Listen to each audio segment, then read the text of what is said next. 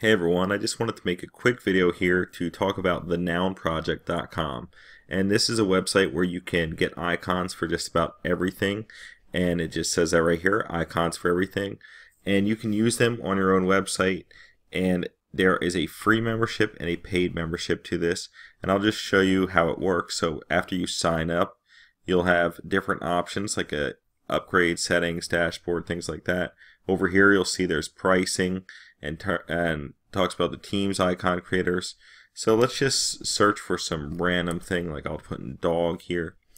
And you can see if you scroll down, there's tons of different dogs here on their website. And let's say you want to click on one, and you can actually upgrade and use different colors.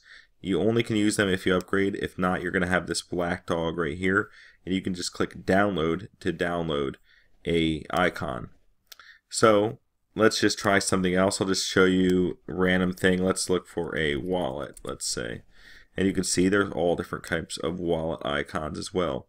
I will say if you click on one and you do want to change the color, you will need to upgrade, but you can have this transparent background here, and that could be great for using it for something like a fav icon or different icons throughout the site if you don't want this white background on it, which I believe it would come with here. So you can go and check out different ones, and you can also make a custom color with a color wheel here, and you can choose the color right in here and watch it change once you click OK, and there it goes. So if you wanted to click upgrade now and upgrade to pay for it, they have a yearly plan for $40 a year or $9.99 per month, and it says full access to unlimited royalty-free icons. So that's a very important thing to note, that you'll have them royalty free. You won't actually have to give credit to them and things like this. So it's definitely something worth checking out. I think $40 for a year, that might sound a little pricey to some people. It might not. It really depends on where you're at.